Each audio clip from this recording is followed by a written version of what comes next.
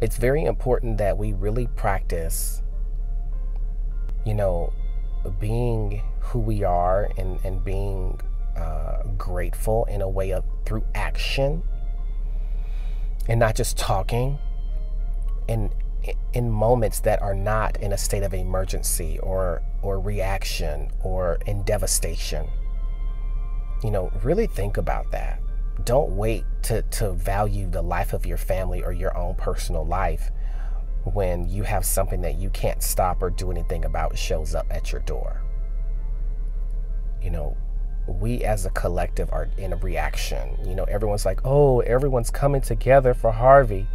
But it took that to happen for people to take action. It's like, stop waiting till something hits the fan in order for you to respond to people in your life, in order for you to respond to a person that doesn't know you, in order for you to be supportive of someone that has nothing to do with you.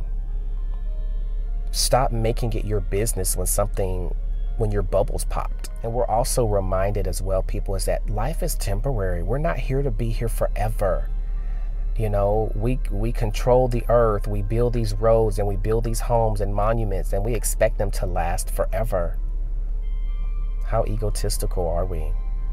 And then we get mad and sad when it gets washed away or it gets burned or we have to let it go. It's like, we've lost sight of our temporary existence to make us matter.